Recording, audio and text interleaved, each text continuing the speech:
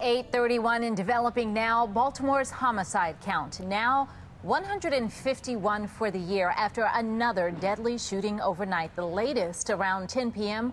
on Douglas Court in Southeast Baltimore. It was the third murder in the city yesterday alone. Since early Saturday, 7 people have been killed in Baltimore. Many more have been hurt in shootings.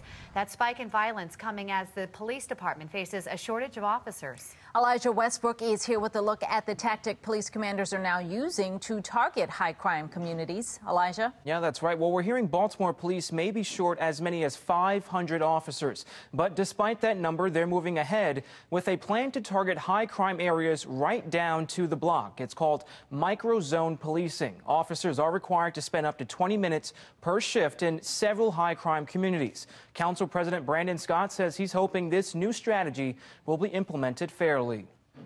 Right, we know that we don't want them out there picking up anybody for anything. I want them focusing on the people that are committing the violence.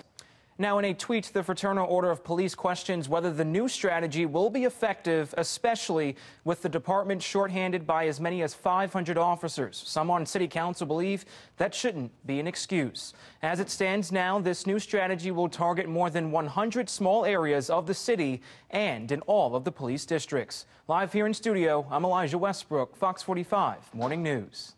Thank you, Elijah.